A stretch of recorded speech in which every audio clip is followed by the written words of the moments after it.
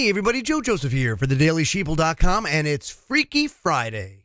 I love Fridays. And join me tonight, 7 p.m. Eastern, over at Truth Frequency Radio, TFRlive.com, TFRlive.com. Join me, Kev Baker, Johnny Whistle, Scotty Lopez, and Kenneth Webb, a.k.a. Change the Channel on YouTube. We'll be discussing anything and everything tinfoil hat, because that's where it's at. And speaking of tinfoil hat, Daily Star is saying that AI is going to allow humans to communicate via telepathy. Yes, my friends, telepathy is coming.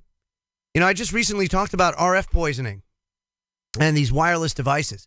We had better find another way to transmit data, because this is going to be bad if we're starting to talk about implants that are going to provide a brain-machine interface, and you're going to implant a transmitter deep inside your brain. Yeah, that's good. That's real good. Let me just tell you something, folks. It's not going to end well. Interesting. It says, Kernel, a business set up last year, is developing technology that would give people superintelligence like never seen before. Brian Johnson, who founded the company, presented the idea of a brain-computer interface which would allow us to communicate with machines. And it would also give people the capability to solve incredibly complex problems in a matter of seconds. Johnson said, I'd argue that this is a necessity for the future and for our relevance. This is due, of course, to fears that mankind will potentially be useless in a world dominated by machines. See, I disagree with that. I think that if we use the machines the right way and we implement the technology right, humans could be freed up to do a lot of things that we can't do right now. Why, you wouldn't have to work. The robots would work. You just put them to work. And you know what we could do? We could pursue our dreams. You want to climb Mount Everest? Climb Mount Everest. You want to go and, explore the rainforest? Do it. Sit in your house all day. Play Xbox. It doesn't matter. The robots, they're growing the food. They're making the clothes. They're doing all that kind of stuff. We don't have to do it anymore. Now, if it was done that way, well, that would be really awesome. But unfortunately, I can't find any point in human history where we've had a true technical breakthrough like this and have it not totally and completely derailed and steamrolled by the powers that wouldn't be, to the point where it is of detriment to us. So I'm not at all confident that we can implement this right.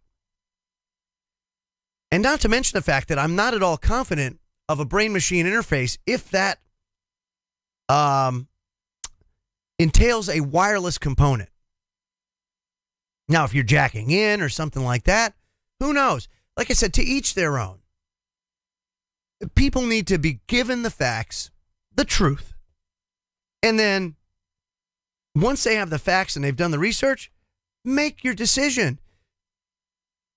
And it may end up being going down that road of technology, and so be it.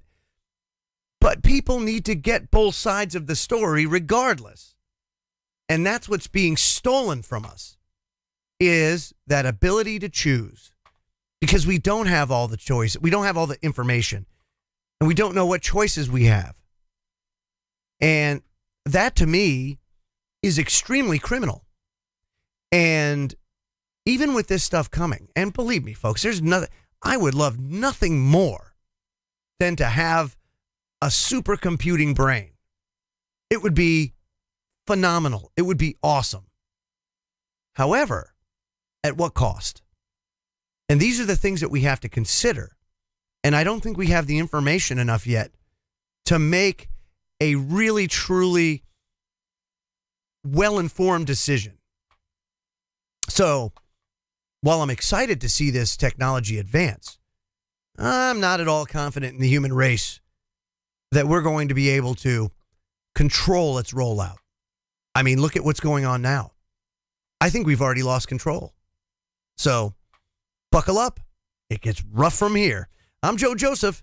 This was thedailysheeple.com's News Shot, feel free to comment below and visit our website at thedailysheeple.com. Hashtag Wake the Flock Up. And don't forget, join me tonight, 7 p.m. Eastern, 4 p.m. Pacific, midnight in the UK, for Freaky Friday. TFRlive.com. Have a great day, everybody.